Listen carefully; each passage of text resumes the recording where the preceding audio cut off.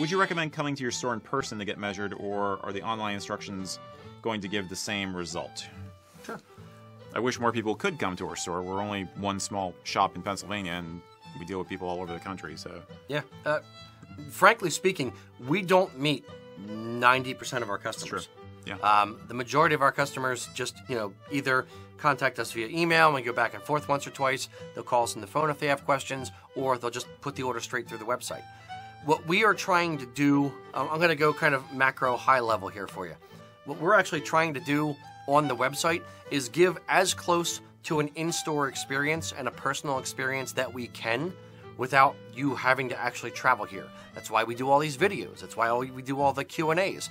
Right. We want the customers to have the advantage of speaking to us and our knowledge and interaction with us without having to travel to get here. On the website, we have measuring instruction videos. We have very, very easy to follow instructions because we know that we're not probably going to meet you. And we want to make sure that your kilt fits as best it can. And I'm very proud to say, knocking on wood as I say this, that in 15 plus years of business, I can count on one hand the number of kilts we've gotten back that have not been, sized properly. We have a very, very easy to follow instructions on purpose. Now, that being said, we've actually had customers who will say, I want to make sure I get it right. I'm going to go to Today's Man, or I'm going to go to Men's Warehouse or a men's store and be measured by them just to make sure they get it right. Generally, we don't advise that. The people in those stores are very nice people. However, they have their idea of how you're supposed to be measured, and they have their idea how they're going to do it, and they're not necessarily going to follow our instructions. Right.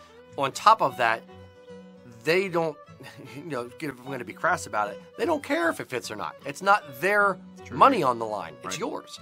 Right. So just the measuring instructions on our website really, really are easy to follow.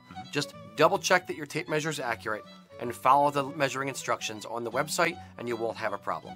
And if you do have any questions, again, we're always here for help. Just either drop us an email or give us a call. We're happy to help. Yeah, I think that's the important thing, is to know that you are backstopped. We will double check things with you as best we can, and whenever we get an order in, if the measurements seem a little off to us just when we read them, we will call you, usually within 24 hours, and say, hey, are you sure this is what you want? Do you want to remeasure? About the tape measures, I do think it's a good point to make that tape measures do stretch over time. So not all tape measures are accurate. If you have a tape measure that was mom's and you just stole it out of her sewing room 20 years ago, spend $1.50, at the convenience store or whatever, and get yourself a new tape measure. It's totally worth the investment to make sure you have an accurate tape measure to do the measuring with. Yeah, or take a retractable metal tape measure, like a carpenter's tape measure. Yeah, that'll work fine. And lay your tape measure next to it and make sure it matches up at the 0 end and at the 60-inch end, and it matches up the entire way through. Mm-hmm. And best of all, have a second pair of eyes on it.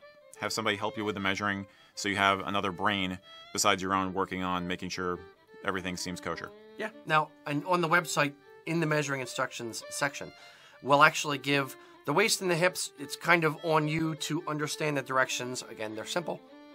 The length is really the trickiest one to do.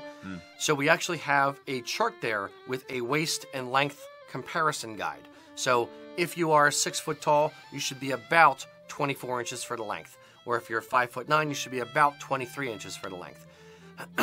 That's also so A, you have something to aim for. It should end up around this. Yeah. B, when you submit your order, we actually ask as one of the questions when you're filling out the form for the kilt, what is your height? Because when it comes through, to Eric's point earlier, we're going to backstop you. So if you say your length is 19 inches and you're 6'8", we're going to call you and say, do you know that's a mini kilt? We want to make sure that, we can't stretch it and make it longer. We want to make sure that you're actually getting the length. You might be showing more than you want with that particular length. Yes, you're being a bit risque, shall we say. But yeah, we're here to backstop you and try to make sure it's a flawless experience. Again, we're talking about how we do business because it's what we know. I'm sure there are other reputable kilt makers out there who will try and offer a similar level of service. But never hesitate to talk to them in person if you can, over the phone, email. If you're within range of our shop, by all means, we'd love to see you and come on in and visit us anytime. We do have people who travel here from easily up to like an 11-hour drive away, which is very flattering. And we want to make sure that you get the best service possible. And I'm getting all choked up.